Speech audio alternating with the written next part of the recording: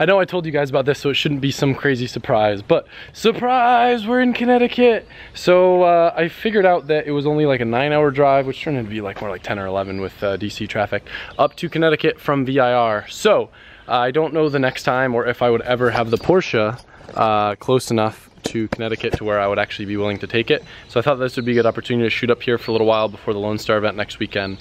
And look who came with me, his first trip to Connecticut. Alberto! Why you say my name in Jimmy's accent? That's funny. We gotta go visit Jimmy today.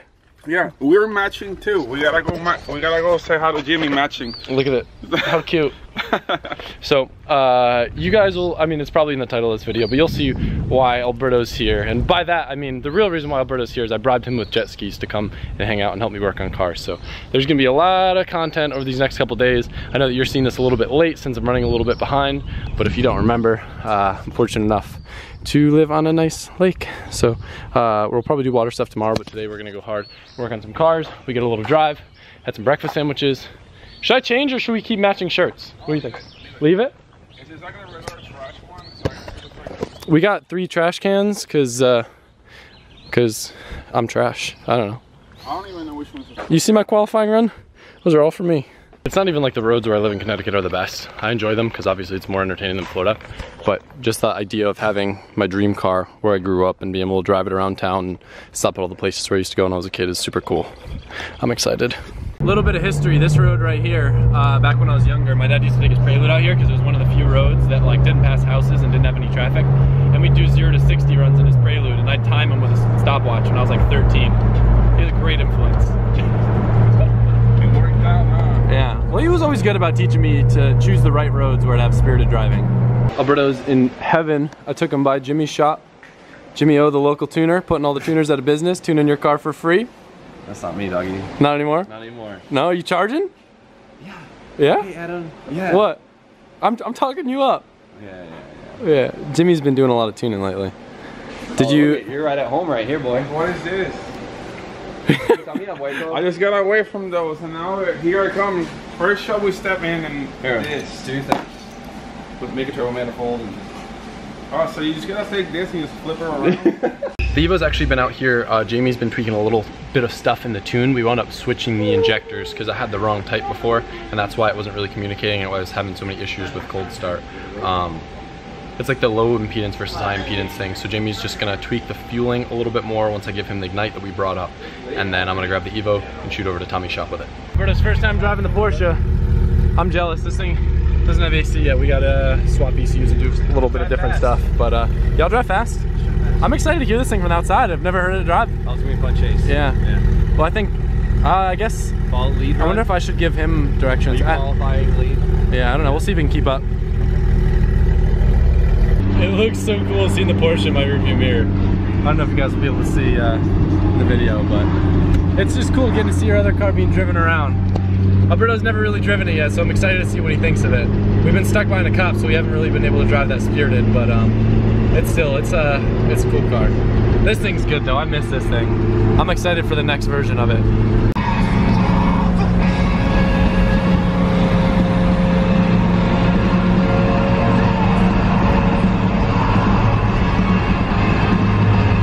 What'd you think? It's fun, yeah. The rain kind of messed it up, but dude, this thing is sick. It's good, right? Can it just be cheaper so I can get one? So were you going full throttle under the bridge where I pulled on you? No, I let go. Oh, you did? I thought that we were turning left right after the bridge. It's like, oh, I gotta stop. But dude, I backed out. It's like, oh, this thing would have had you. The Evo's pretty fast though, isn't it? Yeah. Hop in it real quick. I want to give you a ride before we take it apart. Let's see what this whole Evo hype is all about. And Come on, see you know why Evos are good. how fast this thing is. You haven't ridden in this thing since Jamie tuned it. It is a whole new car on the 85 with the Jamie sauce. It is? And it'll grip right up in this rain. Get ready for it, dude. It will grip on the rain. I feel like I walked you in the Porsche, just saying. Ready? Alright, let's send it.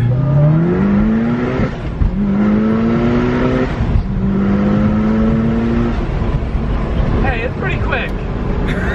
No, it's pretty quick. That's fun. It's too quiet though. The only thing, you know, to be honest, actually the Porsche feels a lot faster. Really? Surprising I'm saying this. Yeah, you were sick, but then after driving the Porsche for about 40 minutes, that thing is sick. Yeah, it's good. Now I see why you like driving that thing around and just like downshifting and making little noises and everything. I was bummed though. I was gonna take you on a little back road, but then it started raining. I had like a little road we were gonna take when we got to the shop. I want to see if you can keep up with the Evo. Bro, I would have been putting on your bumper. What's sick about this is it just keeps pulling all the way to red line, you know? That's good. That's 4063 right there for you. And boost. So if you guys didn't recognize the location, we actually are at Tommy FES shop where I do most of the work on the Evo. And Alberto's gonna be helping me today basically pull everything off underneath the car, and we're gonna do some rust removal, which isn't really that bad on this car, but I wanna get it undercoated. As you guys know, I did it myself on the R32, but I didn't do the best job. Tommy has a guy that undercoated his fender wells, and he's gonna do the entire underbody of the Evo for me because I do wanna drive that car in the winter without worrying about it, and best way to do it, remove the rust and undercoat it just to protect it, so that way I don't have to worry about it. And there's a reason why I'm kind of doing it now, and you guys will see that more in the next video. But the underbody is kind of just like one of those things where I have stuff off, might as well. I'm excited to tear into this thing though. These gloves are all weird. Yeah, they kind of feel nice though, don't they? I feel like I'm doing a medical exam. Look how Tommy's got how much bigger my hand is on the gloves. Like I have like, what's it called, like scales or something? Like, you know, some people like can't afford nice sockets. This Tommy guy is using junk sockets. Look at it. What is this? Matco? Sounds like it looks a lot like Harbor the ones Freight's that way Adam better. buys. Those No. blue ones that he gets from the auto parts all the time. Harbor Freight, dude. Harbor Freight's where it's We at. have Harbor Freight ones on right now for the S15 and they work good. This is this blue socket suck. Yeah, so anyway, They're horrible. Don't buy them. First thing that's going on, I'm gonna take the wheels off, and kind of like the first step of removing everything that we need to off this car. What? Nothing else. You said Huh? This is What'd I a do? regular 17 instead of No, that. this works. It was just that one leg. It's gonna take forever. I'm gonna secretly take all the other wheels off while he's driving.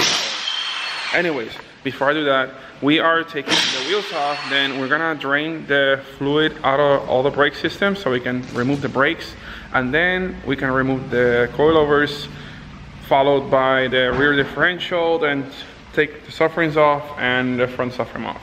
So let's see how that turns out. Oh, we need to take the exhaust and drive shaft off too, and the front differential or transfer case. I think these are the lightest wheels I own. Pretty light, huh?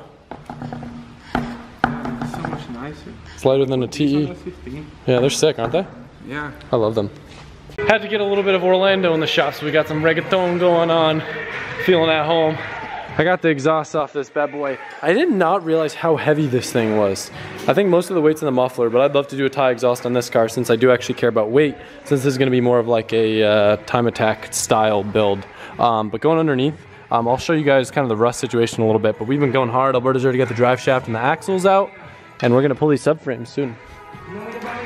Pull one of the shafts out. Alberto uses a counterweight and a chain, but what's funny is wait, why are you pulling the shaft out, Alberto? Does it need to come out? Yeah, so we also got the transfer case off. So anyway, he uses counterweight, and I'm like, Alberto, what do you want to use? He's like, find me a flywheel. Why a flywheel? It works. Do most people have a flywheel laying around, or is this your thing of choice? No, it works as a good counterweight. So if you give me the lightest flywheel ever. I mean, and one time I don't need a lightweight flywheel. It's like, oh, here it is. Like, okay. I can find you a heavier one. Try to make this wood. I'm excited to see this in action. Show me the way, sir.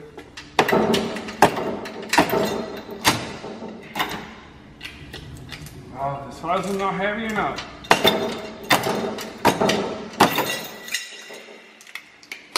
There we go. You're ridiculous. Are you ready, Alberto? You really think you're gonna do this whole thing yourself? Is it not gonna be really heavy? No. Are the brakes and everything coming with it? No. Oh. I thought you were pulling it with the brakes and everything still attached.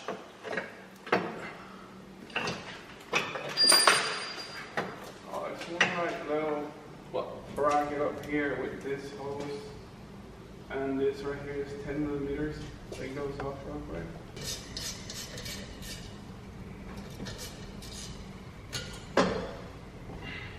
Wrong one. Wait, please. I like don't have no idea. Wow, this is heavier than I thought. Oh my god, Alberto, you're smart. Holy crap. Someone feels a little past the bracket. And guess what? That's not going back in either. The man himself shows up first and he's like, dude, you gotta hear the GTR. You got some big cams in this?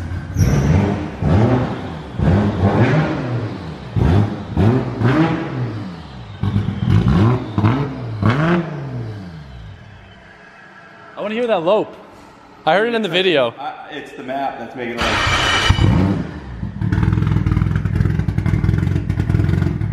Dude, it makes it sound like you got a mega cam. I mean, it has some pretty aggressive cams, but not like that. What? How big are they? 272 each chassis. Okay, I mean that's bigger than I usually run 264s. So. Yeah. Well, I guess my 2J is a 272. That's sick. They're cool. You rip on her yet or not? No, I can't do anything until I scale that map. Scale that map, dude. I want to do it tonight. Let's do it. You make it. Tommy's over here blowing darts and distracting Alberto. Should I shoot that penguin up there? No, I bet that's what you want. Yeah. Is that what you do in your vlogs now? I just like talk and shoot Tommy's penguins. literally been doing nothing but distracting us. Dude. What? Wait. This is gonna be the best part of the video. What? That. Because you're in it? No, what he was just doing. Taking the corner out? Be careful with these nuts. Can I talk shit to you for a second on your own vlog? What? How can you bolt this shit back in on this nice, whatever you're doing? How could you bolt that shit to it? We don't have a big turnaround period. Dude, we literally have 2 days. I just can't turn into a project that just sits for a year and then doesn't even get finished. It could. Talk. You have enough cars, dude. blank, You get spanked, you dude. don't need to fucking finish this thing. You have enough cars. This is a functional thing. I'm not doing this to look pretty, sit in a showroom and just talk about it. I'm doing it because I don't want it to rust out. This dude's all for Reddit right now. This is all for Reddit. What does that even mean? What Dude, is that? all for Reddit. Adam Reddit LZ. What are these other bolts for? Those are exhaust stuff. I'll put them with exhaust. Are you cool? Yeah, I'm sick. As cool as AYC is, we are actually going to end up deleting it. So this whole thing right here can get taken out. What do you think? It is 10 pounds maybe? At least. Yeah, so I mean it kind of simplifies things a little bit more. I know it's nice as like in stock form, but pretty much everyone that tracks these things switches over to the RS diff, which in our case, every Evo ever sold in the States comes with an RS diff because we didn't get active yaw control. And by the way, active yaw control is kind of like, correct me if I'm wrong, Tommy, it's like a hydraulic pump that basically tells it to, does it release one corner to let it kind of drive around? So yaw is like, is kind of like drifting, I guess? You know what I mean? I thought basically it allows like one to slip so the other one can go while still kind of being an LSD. But I've heard it acts up weird on track when you do kind of start sliding. Right, that's when it... And it gets very unpredictable, so. You'll see more tomorrow or the day after once you see like the next stage of the build, why we're doing this. But just to explain, I'm pulling the lines off right now so I can start deleting all this stuff, but that's Tommy's old RS diff. What happened to your Evo? It's in the woods. No, we sold it. You sold your Evo? Yeah, but like, why is your... So we did what you're doing, what you're seeing here, and we saw too much of like this, rust. not this. It was worse than this, and we said no. Side note, I've never used line wrenches before. These are the best things in the world. They're cool, right? Yeah, I'm jealous. How about a setup that you've never used? How about a setup though? You've never used them. I didn't know we had those. Dude, I'd use adjustable I have wrenches. everything in my little hardware for it, but you'll be surprised. I would be surprised, he says. So Adam asked me for a hose cutter, and then I found out he had to cut something metal, and so I gave him that. This is a game changer. That's the Rudnick tool, dude.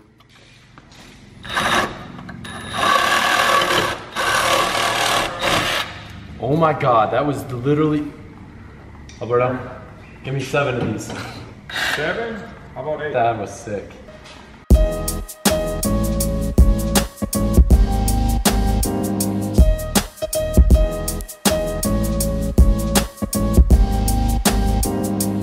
Of course the camera stops recording, but we did get the diff out. It was a little tricky, but I guess in an ideal world we drop everything, but we don't have a nice way to do that. So we got it out and we're getting there. All right, I missed taking the diff out, but the subframe's about to come out. You need help lifting this one, Alberto? You got it. I'm not sure. If you want to hold one hand, one side just in case. Just put a hand on this side just so like balance it out. Okay. I don't know where it's gonna go.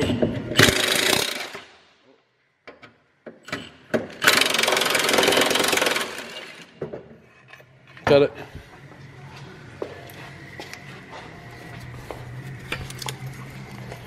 Got it?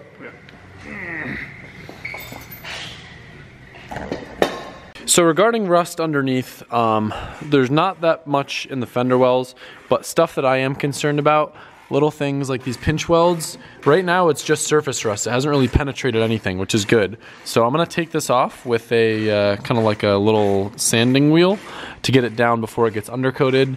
It's still not that bad, but like I said, you know, salt and all the stuff up here will quickly turn this into stuff that is very, very bad. So I'm gonna work on this section. Alberto's still pulling some stuff off the rear end, and then we'll go over the rear end and the little rust spots over there. But in the meantime, I'm just gonna start making myself useful and taking care of some of the stuff to get it good.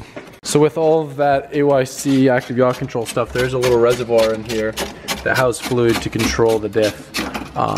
But obviously we don't need it anymore, so more weight savings.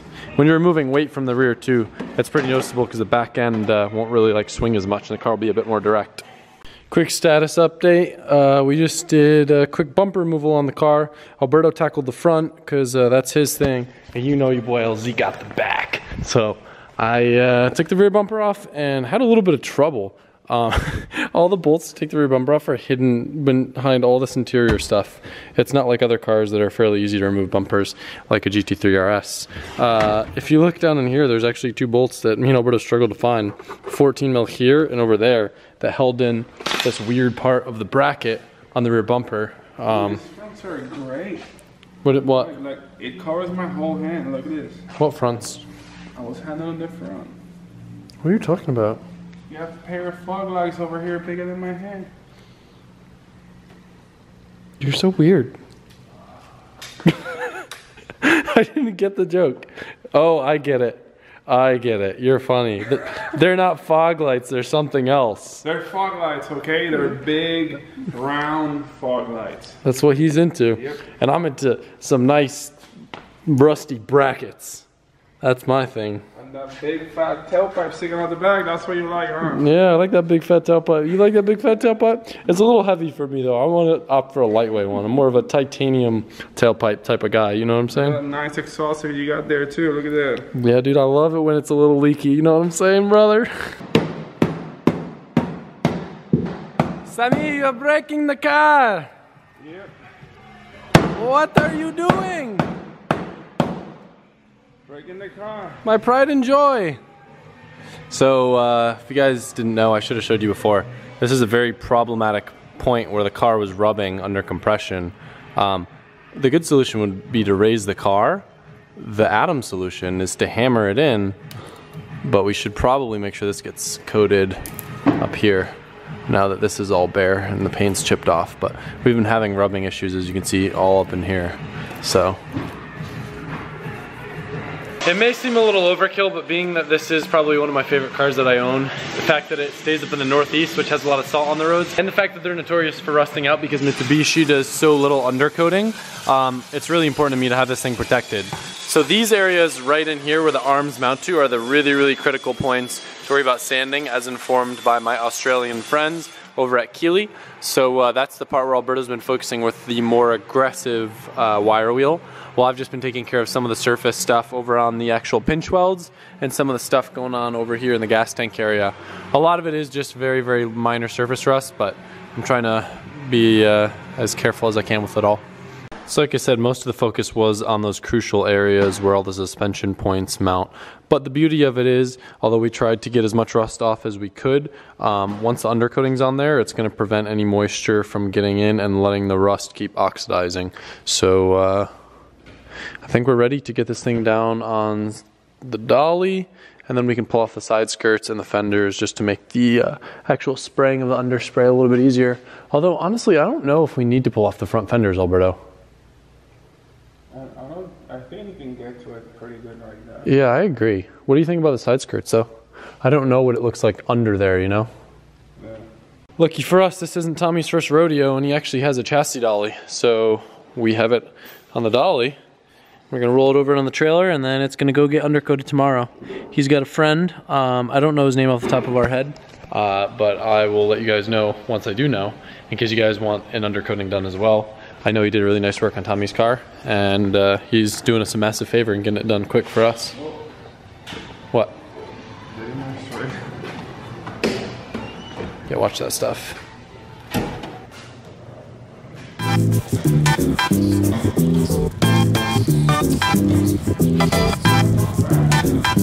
just want to leave it by the door.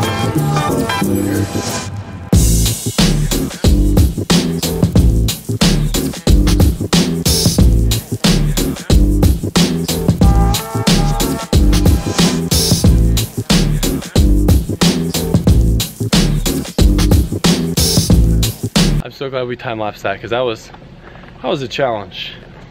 We got it though. So Alberto, what time did we actually end up getting here? Was it like 6-ish or was it later? I think we got here around 6, was it? 6? Well, later or earlier, you think? I think it was earlier than that. Maybe 5? I think because we barely missed traffic, so I think we got here around 5. And it is now, let's see, I'll tell you what time. 2:13, so about, I'd say 7 working hours. Yeah, 4:50 we're already here. So I'd say about 7 working hours. Got everything ripped out underneath, got it somewhat prepped for it to be undercoated, and by that I mean some rust removal. But I mean, what we did in a day would usually be more of a multi-day thing. So I think given that we got such a late start, we wanted to do it earlier, but because we had to go pick up the Evo, it kind of cut into time a little bit. That was sick. What do you think about that load up job, Tyler? Pretty good? Pretty wild. We were lucky. I thought we were gonna lose it a couple times there. It got sketchy. It's gonna be fun to watch back that clip.